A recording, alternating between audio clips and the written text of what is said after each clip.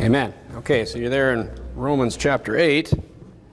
Keep your place there. We're going to be going to Romans chapter 8, a few other places, but mainly Ephesians and Galatians after that. Now, Romans chapter 8, when I started looking at preaching this sermon, I know we did a section, a few verses of Romans chapter 8 in a sermon called the Book of Life. But let me just say that, we are going to preach through Romans chapter 8 tonight, but there's a lot here. This could be a sermon series in itself, and I could take 6 weeks and preach on Romans chapter 8. But we're going to just preach through it tonight, so I'm sure that I will miss something here. But what I want to do is I want to just at least explain the main doctrines that are being taught in Romans chapter 8. So if we look at Romans chapter 8, we see that the first part of Romans chapter 8 is really heavy with this talk of the Spirit. And it's talking about, of course, when you see the capital Spirit in the New Testament, we're talking about the Holy Spirit and, the third person of the Trinity. So we're going to see in Romans chapter 8 this idea that kind of we talked about in Romans chapter 7, whether, we see this war between the flesh and the Spirit. We know that we're going to see in Romans chapter 8 that we are indwelled with the Holy Spirit when we get saved, okay? So in Romans chapter 8 and verse number 1, we start off kind of where we left off with some of the themes in chapter 7, where the Bible reads, "There is therefore no condemnation to them which are in Christ Jesus, who walk not after the flesh, but after the Spirit." So here we see this idea that you can walk after the flesh, or you could walk after the Spirit. Now turn to Galatians chapter 5. Let's look at this idea of walking in the Spirit. What does that mean, to walk in the Spirit? In Galatians chapter 5. Galatians chapter 5, and look down at verse number 16. And the Bible reads, "This I say then, walk in the Spirit, and ye shall not fulfill the lust of the flesh. For the flesh lusteth against the Spirit, and the Spirit against the flesh. And these are contrary the one to the other, so that ye cannot do the things that ye would." So here we see this once again, just like Romans chapter 7. The Spirit is fighting the flesh, and the flesh is fighting the Spirit. And the Bible says in verse 18, "But if ye be led of the Spirit, ye are not under the law. Now the works of the flesh are manifest, which are these: adultery." These are the works of the flesh. "Adultery, fornication, uncleanness, lasciviousness, idolatry, witchcraft, hatred, variance, emulations, wrath, strife, seditions, heresies, envyings, murders, drunkenness, revelings, and such like." So he says, and, more things like that. "Of the which I tell you before, as I have also told you in time past, that they which do such things shall not inherit the kingdom of God." So what we're going to do is we're going to look at, because that's a very confusing verse for a lot of people. And there's a lot of heresy that comes from that verse. People that teach that, people that, are in the flesh, will not inherit the kingdom of God. Because that's pretty clear that if you don't inherit the kingdom of God, you're not going to heaven, right? But if you look at that list, and you look at those things, idolatry, you're probably not doing witchcraft, but hatred, variance, emulations, wrath. Have you ever been angry and wrathful? Basically that's a pretty comprehensive list in itself. And then he says, "and such like, of the which I told you before." He's like, there's even more things to that list. So to say that anybody who does anything on that list is not going to go to heaven is pretty ridiculous. So let's look at the idea of this inheriting the kingdom of God. Turn to 1 Corinthians chapter 6, and we'll just look at that verse or that phrase, inheriting the kingdom of God, in the New Testament. In 1 Corinthians chapter 6, we see other people that will not inherit the kingdom of God. So I just want to do a quick little Bible study on people that won't inherit the kingdom of God and find out who these people are. Because what if it's us? We want to know, right? So let's look at it. 1 Corinthians chapter 6 and verse number 9.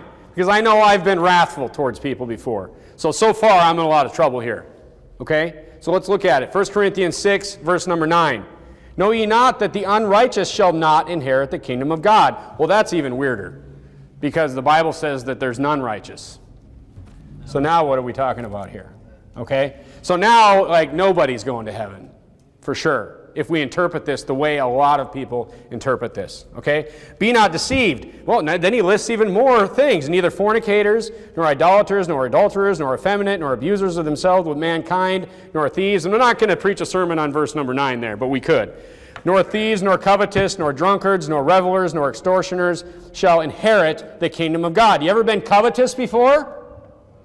You ever wanted something that somebody else had before? You ever seen someone with a nice car and been like, I wish I had that car? Amen. You ever start thinking in that way that you want things, keeping up with the Joneses? We preached a whole sermon on covetousness. Has that ever been something that you've ever struggled with or let it in your life? Because if you interpret this the way people that teach works-based salvation interpret this, that means you're not going to heaven. Okay? Now, turn to 1 Corinthians chapter 15, just a few chapters over, same book of the Bible. Let's look at this. Other people that, will not inherit the kingdom of God. Other people that will not inherit the kingdom of God. 1 Corinthians chapter 15 and verse number 50. We'll start reading. Now this I say, brethren, that flesh and blood cannot inherit the kingdom of God. So now nobody's going to heaven. Flesh and blood. I mean, everyone's flesh and blood. Behold, neither doth corruption inherit corruption. Behold, I show you a mystery. We shall not all sleep, but we shall be changed. Here's the answer. In a moment, in the twinkling of an eye, at the last trump, for the trumpet shall sound, and the dead shall be raised incorruptible. You are going to be resurrected incorruptible. But right now, in your physical body, you are corrupted. You have this sinful flesh. So when it's talking about all these things that people do, when it talks about wrath and covetousness and lists whatever sins out there that people struggle with, that it's just saying that, you have the flesh right now, but that flesh is not going to go with you to heaven. At the rapture, your physical body will be made perfect. You will be made perfect at that point. Okay? Let's keep reading. In a moment, in the twinkling of an eye, at the last trump, for the trumpet shall sound, and the dead shall be raised, what? Incorruptible. And we shall be changed. For this corruptible must put on incorruption, and this mortal must put on immortality. So I hate to break the news for you today, but when you got saved, your flesh did not get saved. Amen. When you got saved, it was your spirit that was saved. The Holy Spirit indwelled you, and your soul was saved. But your flesh will not be saved, will not be made incorruptible until, you are risen at the rapture, physically. Because we're not going to go up to heaven with all these lusts that we have on earth. There's not going to be sin in heaven. We're not going to have the lusts of the flesh in heaven. Okay? You will be made incorruptible. Okay? In verse 54, did I read that? So when this corruptible shall have put on incorruption, he just keeps saying it again and again, and this mortal shall have put on immortality, then shall be brought to pass the saying that is written, death is swallowed up by victory. So there you see, why, we will not inherit, all these sinful people will not inherit the kingdom of God. Flesh and blood will not inherit the kingdom of God. Your incorruptible body is what's going to inherit the kingdom of God. Okay? Go back to Romans chapter 8. Romans chapter 8. So once again, we see this battle against the flesh. Look at verse number 2. For the law of the Spirit of life in Christ Jesus had made me free from the law of sin and death. We talked about this before as well. When you got saved, you were freed from the law. For what the law could not do, in that it was weak through the flesh, your flesh, God sending His own Son in the likeness of sinful flesh, and for sin condemned sin in the flesh. Look, the law couldn't do it, or we couldn't do it. So that's why God had to become a man in the person of Jesus Christ and do it Himself. Because look, there's really two ways to heaven. The Bible teaches this. There's two ways to heaven. Keep the whole law or believe on the Lord Jesus Christ. Good luck with the first one. Right? Because the Bible says in James 2:10, turn there. I know you all know this, especially those of you who are soul winners.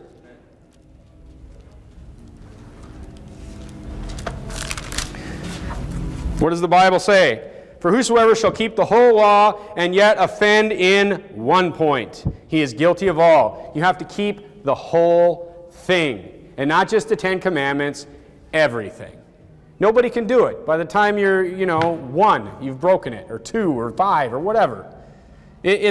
We have this sinful nature. We couldn't keep the law, so that's what the Bible is saying, that the law could not do, God sent His own Son to do. Okay? Look at verse number 4.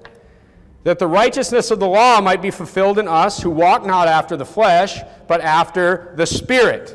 For they that are in the flesh do mind the things of the flesh, but they that are after the Spirit, the things of the Spirit. Now this is very interesting and very important. We're going to talk about this in more specific detail on Sunday morning in the sermon there, and I don't want to give it too much away, but here's what the Bible is saying here. It's like when you get into the things of the flesh, you are not going to like the things of the Spirit.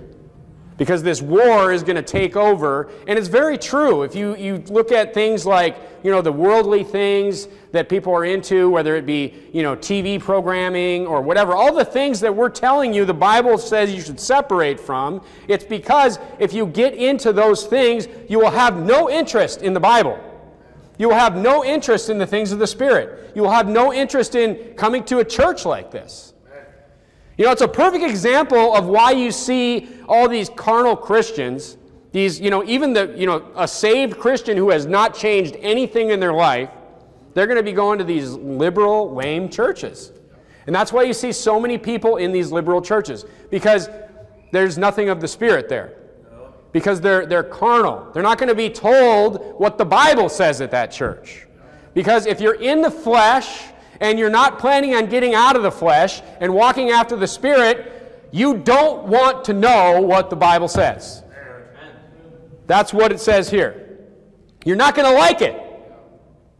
That's why I said, churches like this, in general, it's been my experience, and I'm sure people more experienced than myself will tell you the same thing, that people will either get right or they will get out. Because if they're in the flesh and they have no intention of changing, why would you want to come here? It would just be like abuse for yourself. Why would you want to know? Because your spirit is going to hear the words of God, and if you're not changing your life, it's just going to mess you up. You're not going to like it unless you're trying to actually walk towards the Spirit. So that's the importance of separation that you see here. For they that are after the flesh do mind the things of the flesh, but they that are after the Spirit mind the things of the Spirit. It's kind of, it builds on itself. As you get into the things of the Spirit, you're going to find more joy in the things of the Spirit. We're going to talk about this in a specific detail on Sunday morning, but that's definitely how it works with me. It's one of the reasons, it's one of the reasons that I gave up my job that I was in, and I kind of moved into just a different career when I came here. Because I know it's not, a sin to be in that job, but basically, if I minded the things that of the flesh, if my mind was there, and my heart was in that job, because I poured everything into, my job. And I knew that if I would have gone down there, it would have been hard to put my heart here, but this is where my heart is, and that's where I want my heart to stay. So, that's just a small example, but sinful things are much worse, okay? All right, look down at verse number 6, Romans chapter 8, verse number 6. For to be carnally minded is death. Boy, there's just a sermon in every verse here.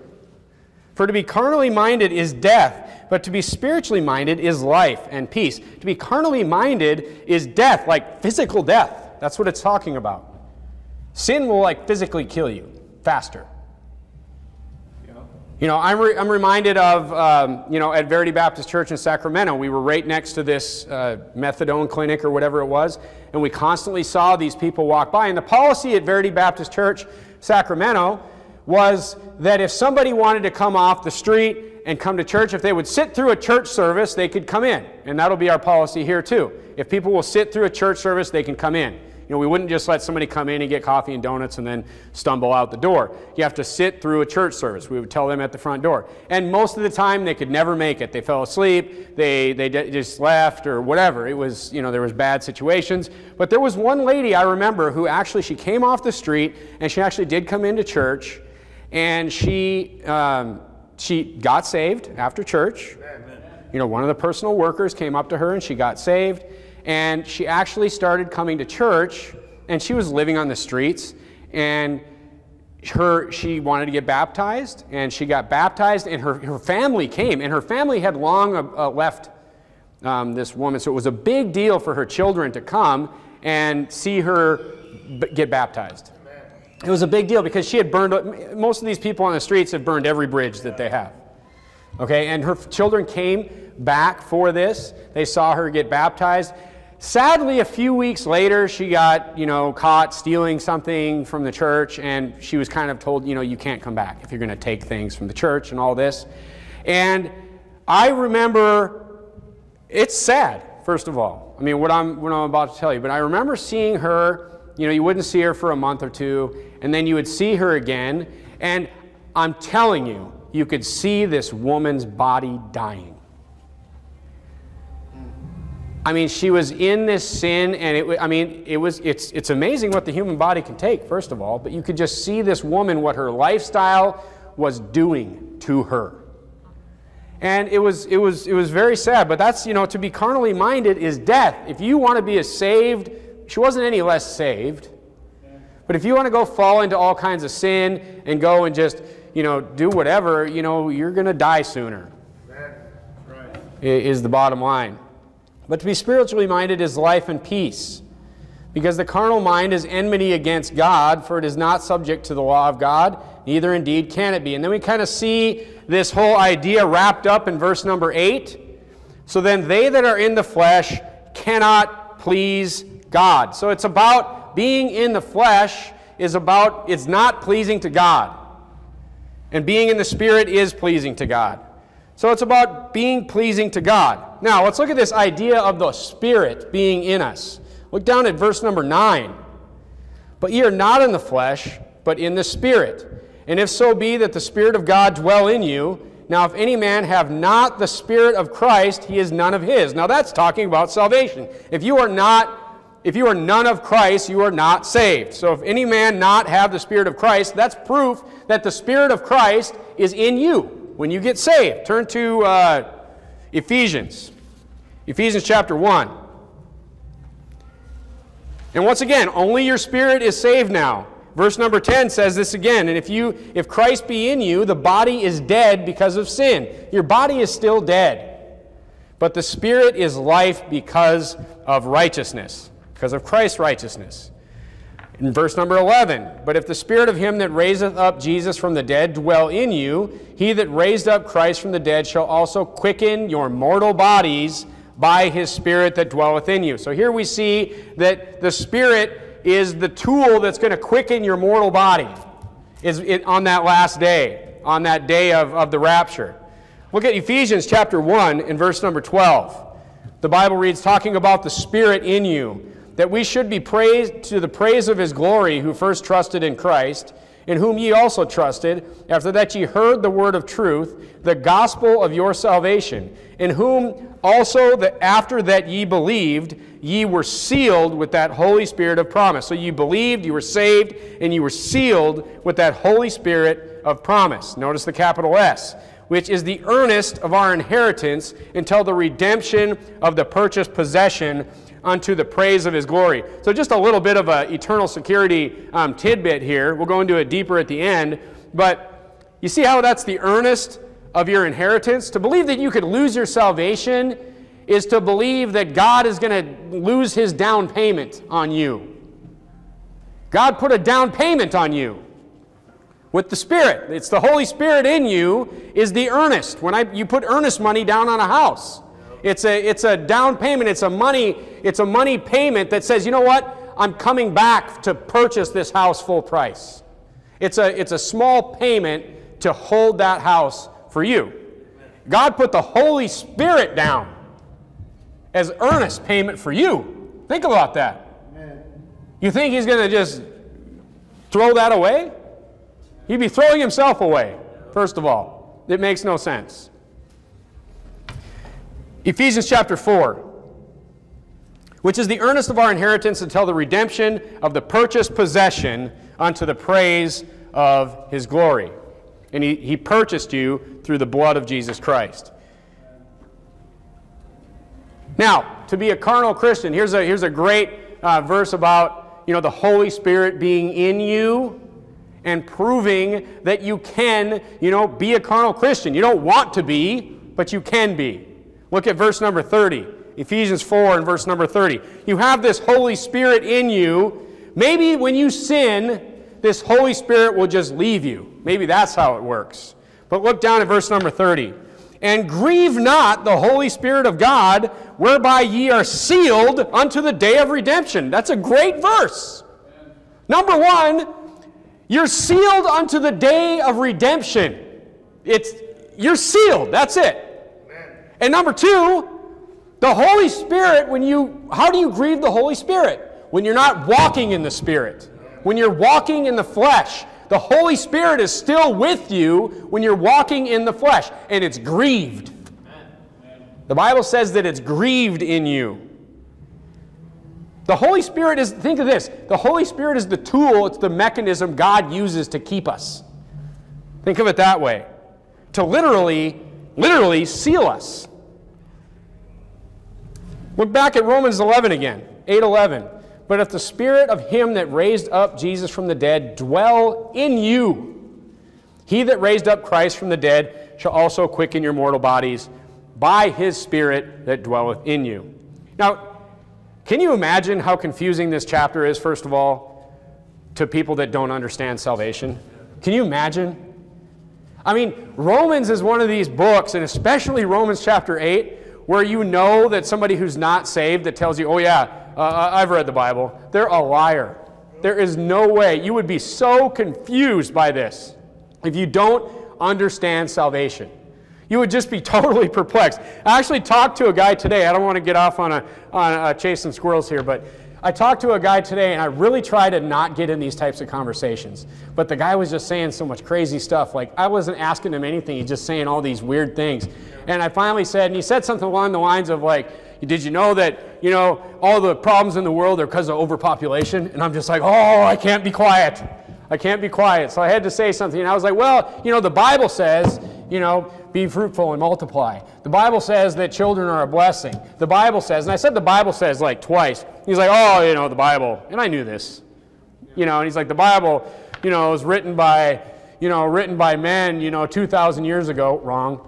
And, and I'm like, well, the Bible, first of all, it was 3,500 years ago. It was written by 40 different plus authors.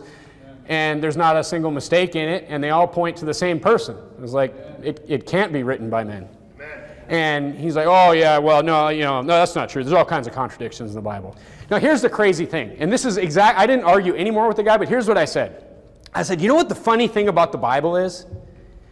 It's the only book that people will talk about like they're experts on when they've never read it.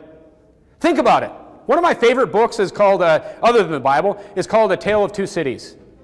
It's one of my favorite books. And I can't imagine I've never one time had someone come up to me and tell me, oh, let me tell you about that book. And here was the plot, and here's what happened, and here's why this guy did this, when they've never even read it. It never happens. No one would ever do that with any other book. Think about it. With any other book, a novel, a historical book, anything. No one would ever come up and start in a room, especially of people that have probably read the book, and start talking about how they know everything about it, except with the Bible. Isn't that weird? I don't know. I'll figure it out one day. I don't know why it is. But, he's never read it. But I'm like, have you read it? Oh, I've read parts of it. No, you haven't. You read one verse, you were completely confused, and you closed it. Right? Or someone quoted you something from the NIV that you think you might have understood, and you still didn't understand it. It's crazy. But anyway, the Bible must be so confusing to people who have salvation wrong. Once you get salvation right, It's a free gift. It's just I'm believing on the Lord Jesus Christ, and it can't be lost. All this makes sense. That's right. All this makes sense. And plus, you have that Spirit inside you to help you interpret it, to help you understand it. Look down at verse number 12. Let's continue. Now we see another theme coming up in Romans 8. Verse number 12, the Bible says, "Therefore, brethren, we are debtors not to the flesh, to live after the flesh. For if ye live after the flesh, ye shall die." Again, consequences to sin. "But if ye through the Spirit do mortify the deeds of the body, ye shall live. For as many as are led by the Spirit of God, they are the sons of God." It doesn't mean you will follow the Spirit. It says if you're led by the Spirit, you are the sons of God. It doesn't, I'm being led by the Spirit. I don't have to listen to the Spirit. Okay, I should. Look at verse 15. Let's look at this idea of adoption. "For ye have not received the spirit of bondage again to fear, but we have received the spirit of adoption, whereby we cry, Abba, Father." Turn to Ephesians chapter 1 and verse number 5. The Bible says, Ephesians chapter 1 and verse number 5. The Bible says in verse number 5, "Having predestinated us unto the adoption of children by Jesus Christ to himself, according to the good pleasure of his will." Again in Galatians chapter 4, the Bible says, "But when the fullness of time was come, God sent forth his Son, made of a woman, made under the law, to redeem them that were under the law, that we might receive the" what? "The adoption of sons." Look, this is the idea, is that when you got saved, you became a child of God. You became a son, lowercase s, of God, and daughter of God. You're a child of God. This is a great, soul-winning lesson to give to somebody who doesn't understand, how this could work. And you can't just tell people that you can just go do whatever you want. Are you kidding me? I could just walk after the flesh. But the Bible says that the Lord loveth whom he chasteneth. If you were adopted as a son, God will chasten you. Amen. Hebrews 12. Look down at verse number 16. Again, he just continues to beat this in. "The Spirit itself beareth witness with our spirit, that we are the children of God. And if children, then heirs, heirs of God, and joint heirs with Christ. If so be that we suffer with him, that we may be also glorified together. For I reckon that the sufferings of this present time are not worthy to be compared with the glory which shall be revealed in us." Look, that's saying that anything that we go through or we endure in this life will be nothing compared to the eternity that we are going to live. Amen. No amount of suffering, no amount of anything that we deal with in this life, in this dying body that we have, will even come close to the eternity that we're going to live in heaven with God. Our time here is like this, whereas, it's just an infinity of eternity. Pastor Jimenez put it this way one time. He said, what we do here defines how we will live for eternity. Think about that when you think about how you want to live your life on this earth. So we see that we're adopted into God's family. God is he's our adopted Father, and he'll chasten us as children, okay? And if he's not chastening you, that means you're not saved. But you're going to be chastened if you're saved. Look at verse number 19. "For the earnest expectation of the creature," we see now a different theme coming up here. "For the earnest expectation of the creature waiteth for the manifestation of the sons of God. For the creature was made subject to vanity, not willingly, but by reason of him who hath subjected the same in hope. Because the creature itself also shall be delivered from the bondage of corruption." There's that corrupted body again. "Into the glorious liberty of the children of God. For we know that the whole creation groaneth and travaileth in pain together until now." Look, this is a broken world that we're living in, okay? "And not only they, but ourselves also, which have the first fruits," turn to Galatians 5, "have the first fruits of the Spirit. Even we ourselves groan within ourselves, waiting for the adoption, to wit, the redemption of our body." Again, that redemption of our physical bodies at the rapture. Our body's not saved yet, But turn to Galatians chapter 5. I don't want to just jump right past the first fruits of the Spirit there without mentioning this. Galatians chapter 5 and verse 22. Let me turn there as well. Galatians chapter 5 and verse 22, the Bible says this. Now, we read about all these bad things, right? The things of the flesh, idolatry, witchcraft, verse 20, the works of the flesh in verse 19, and there's all these horrible sins, envyings, murders, drunkenness, revelings. But in verse number 22, the Bible says, but the fruit of the Spirit is love, joy, peace, long-suffering, gentleness, goodness, faith, meekness, temperance. Against such there is no law. Verse 24, and they that are in Christ have crucified the flesh with the affections and lusts. So the Bible is saying that the fruits of the Spirit are all these wonderful things. And the Bible says that you get the first fruits of the Spirit. The first fruits are the best, right? When you have the first fruits of the crop, of the harvest, that's the best, that's the top, that's the first of the fruit. It's not the worst 10%. So God gave you the first fruits. So what are you going to give Him? Is really what it comes down to.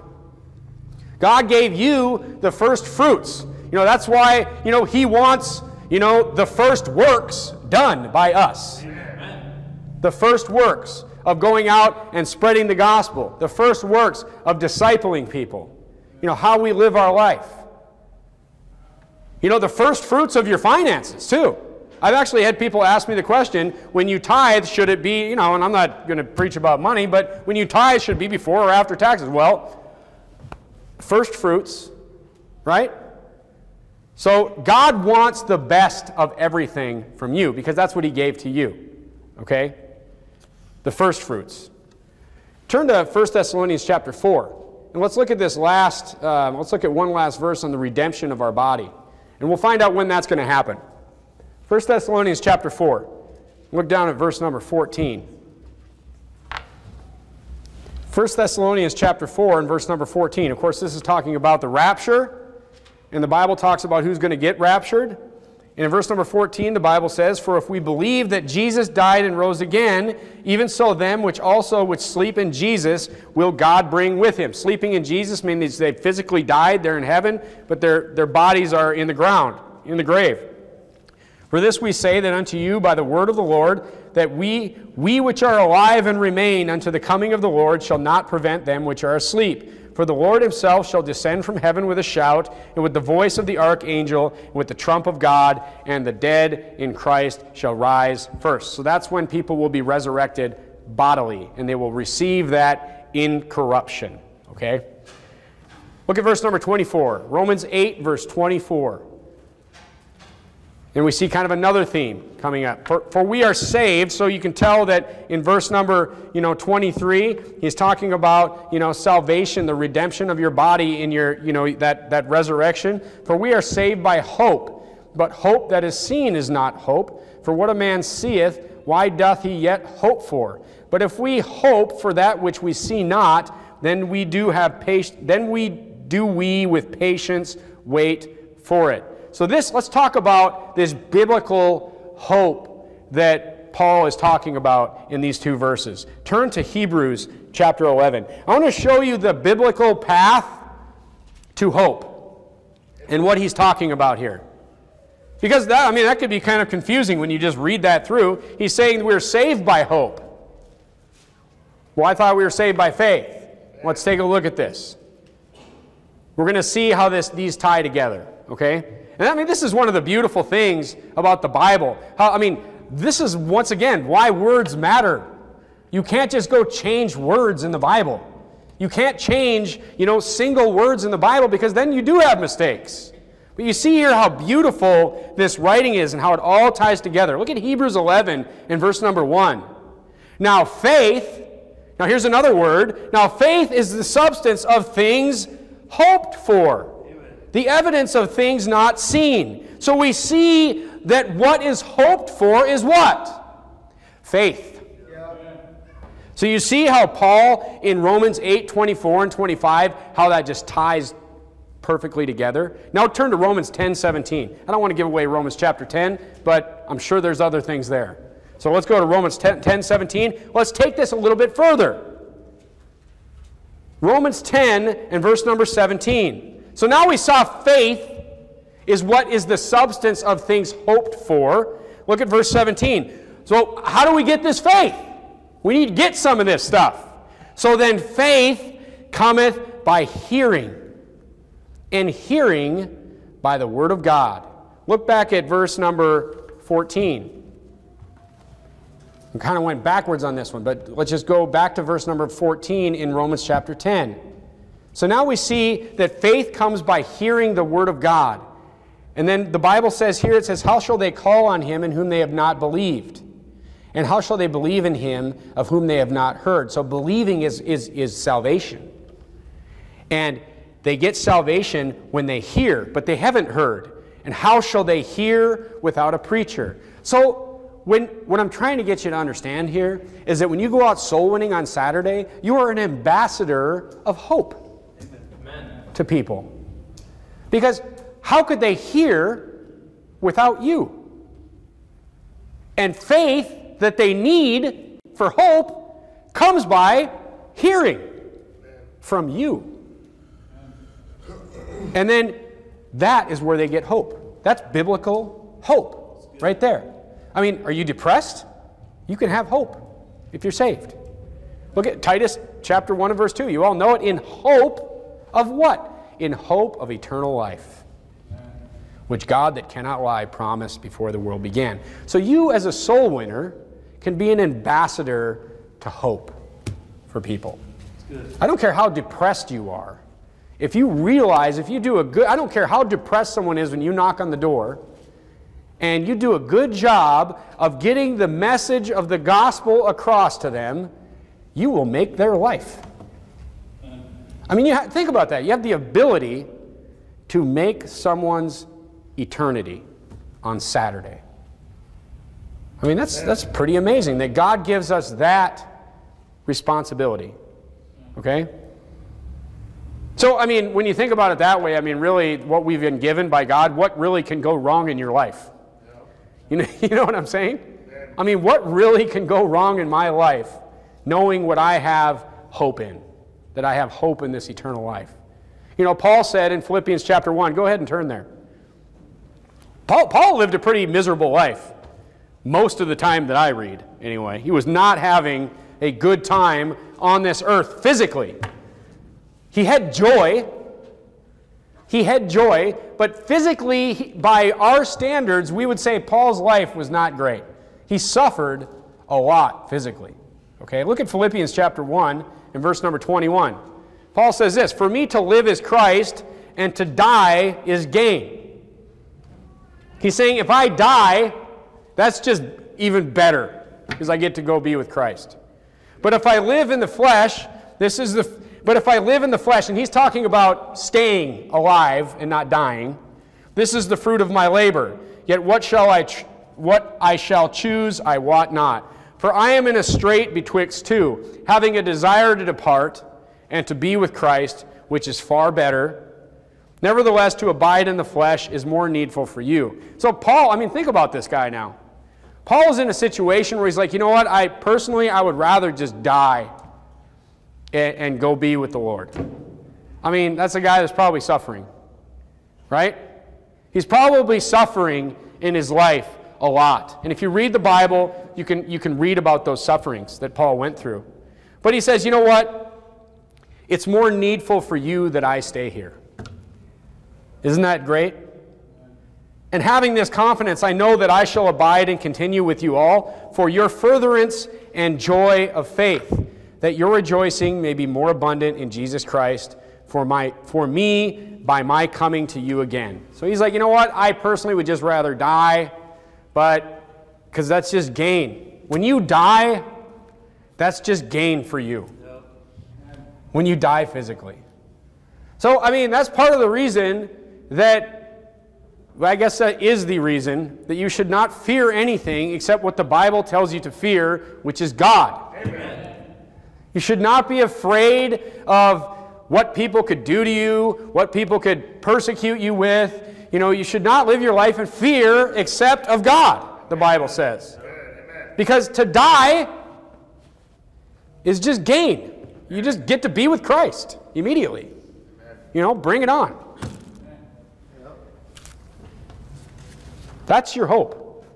Look down to verse number 26. And of course, these are the verses that we kind of, we're getting to the verses that we preached through. So I'm not going to re-preach this sermon. But now that we understand what these mean, it'll make more sense to us. In verse number 26, likewise the Spirit also helpeth our infirmities, for we know not what we should pray for as we ought, but the Spirit itself maketh intercession for us, and with groanings which cannot be uttered. The Bible is saying the Spirit will help you pray.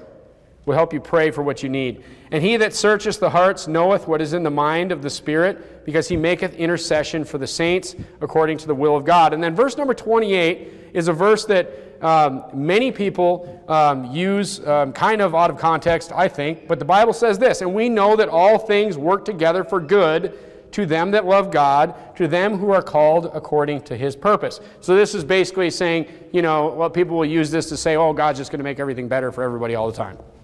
This is the magnet you have on people's fridge all the time, that everything's just going to be great all the time.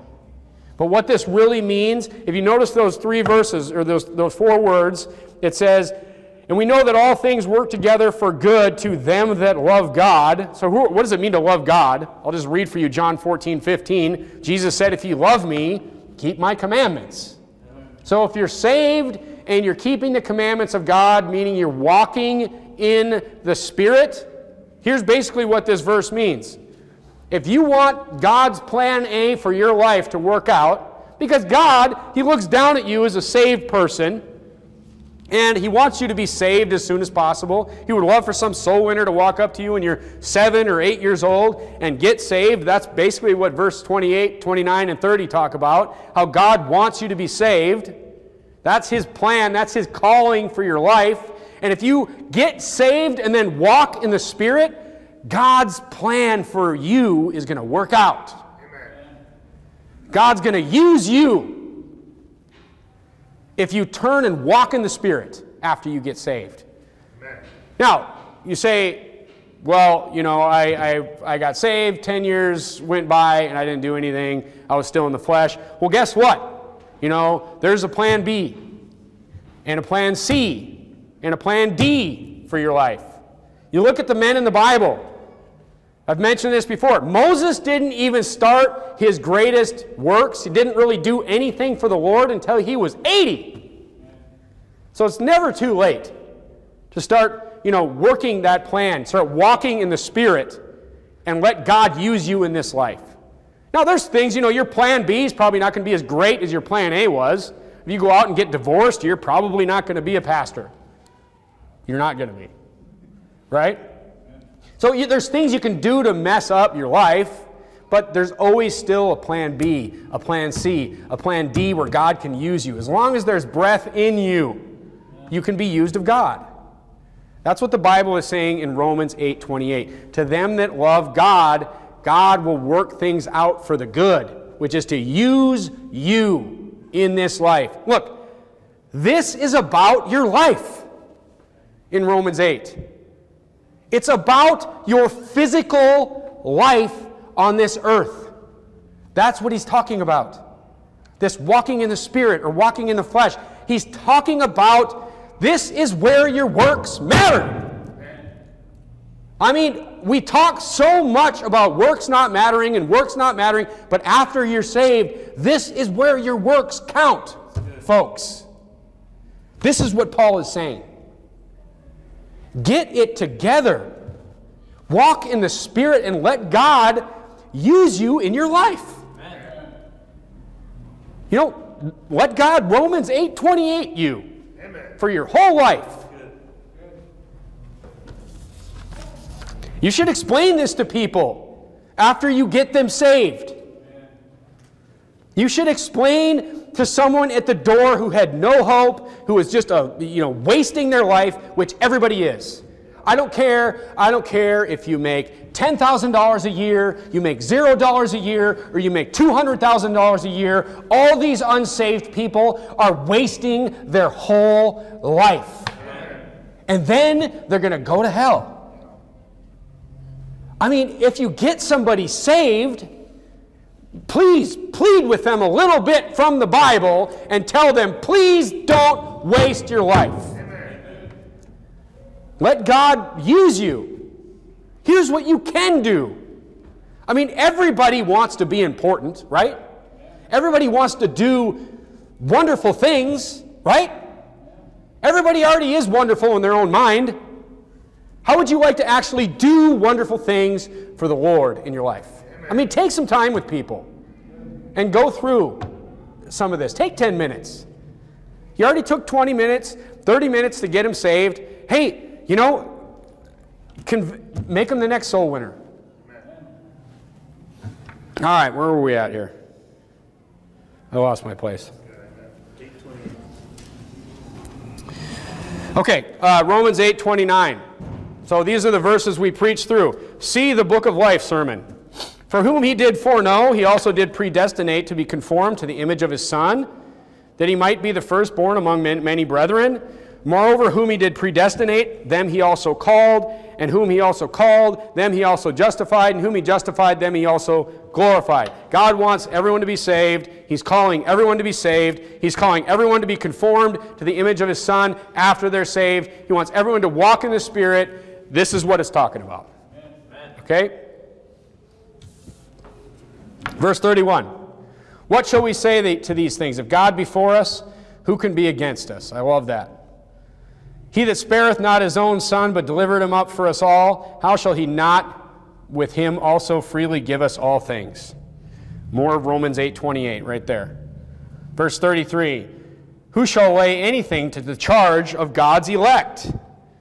Elect meaning, I'm not going to preach a sermon on that, but elect, God's elect is the saved. It's those who believe on the Lord Jesus Christ. It is God that justifieth. Who is he that condemneth?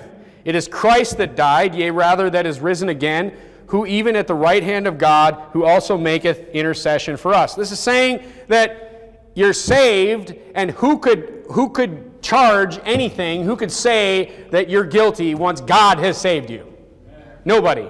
Because it's God that condemneth, it's God that justifieth. He's using those two words as contrasts. It's talking about salvation. Turn to John 3:18. Now this is talking about, no one will ever be able to lay anything to your charge if you're saved. Because you're saved, you're washed. Isaiah 1:18 says, Come now, let us reason together, saith the Lord. Though your sins be as scarlet, they shall be white as snow. Though they be red like crimson, they shall be as wool. Your sins are washed away. Amen. In John 3:18, look at this idea of who can condemn you. The Bible says, He that believeth on him is not condemned. But he that believeth not is condemned already. Why is he condemned? Because he had not believed in the name of the only begotten Son of God. So when you've believed, you're not condemned. Period. Look at Romans 8:35. We get even deeper into this idea that once you're saved, you're always saved. Who shall separate us from the love of Christ? Shall tribulation, or distress, or persecution, or famine, or nakedness, or peril, or sword? Notice how it says, who shall separate us from the love of Christ? It doesn't say, who shall separate, our love from God. It's not talking about our love towards Christ. It's talking about Christ's love towards us. And it's saying all these things, tribulation, distress, persecution, any of these bad things, the sword, being killed. Once you're saved, there's nothing man can do to separate us from God. Verse 36, as it is written, for thy sake we are killed all the day long. There's already several Christians that Paul knew that are killed already. We are accounted as sheep for the slaughter. Nay, in all these things we are more than conquerors, through him that loved us. For I am persuaded that neither death, nor life, nor angels, nor principalities, nor powers, nor things present, nor things to come, nor height, nor depth, nor any other creature shall be able to separate us from the love of God, which is in Christ Jesus our Lord. I mean, just in case he doesn't miss anything, he's like, nor any other creature. Nothing. Nothing living. Or any kind of tribulation or anything. Look, the Bible teaches so clearly eternal security. So clearly. Turn to John 10:28. I'm sure you all know this as well. Nothing can separate you from the love of God which is in Christ Jesus our Lord. Nothing. It doesn't say that you will love God like you should, because the Bible says if you love me, and by the way, saying you love God doesn't mean you love God. If you want to show your love to God, what do? You keep the commandments. You walk in the Spirit and not the flesh. The flesh is with you. You have a choice. Walk in the flesh, walk in the Spirit. If you love God, you will walk in the Spirit. That's Romans 8. Look at John 10:28. But luckily, God has more character than we do. Luckily. I mean, thank God that He has more character than us. The Bible says in Romans 10:28, and I give unto them eternal life, and they shall never perish. So if you ever perish after you believed on the Lord Jesus Christ and you have everlasting life, this is a lie. And I give unto them eternal life, and they shall never perish. Neither, and then you just even more and more and more on top of it. In case there's people out there that want to twist His word, neither shall any man pluck them out of my hand. My Father which gave them me is greater than all, and no man is able to pluck them out of my Father's hand. So Jesus' hand and the Father's hand both have your salvation. You can't, no one can get it out of there. Not even you. I mean, how could you teach salvation could be lost? And I mean, is this unclear? Neither death, nor life, nor angels, nor principalities shall separate us from the love of God. Is that a riddle? No, these are clear Bible verses. You can make the argument that, we had to go back and forth and, in the first part of Romans 8 and talk about walking after the flesh, walking after the Spirit, do some Bible study there. But once again, we use the Bible study tip that if there's an unclear verse in the Bible that is contradicting clear Scripture, you need to study it out more. The Bible is deep, my friends. I mean, we could have preached 6 sermons, 7 sermons, 8 sermons on Romans chapter 8. More. I mean, I feel like I just skimmed over it.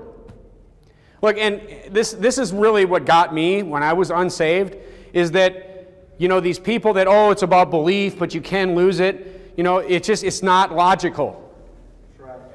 It's not logical.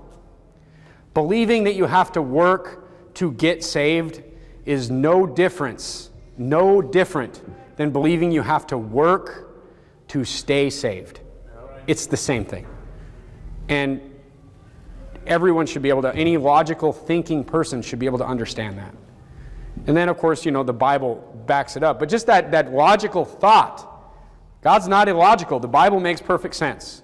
Amen. So we end Romans 8 with just a ceiling of eternal security here. It's great.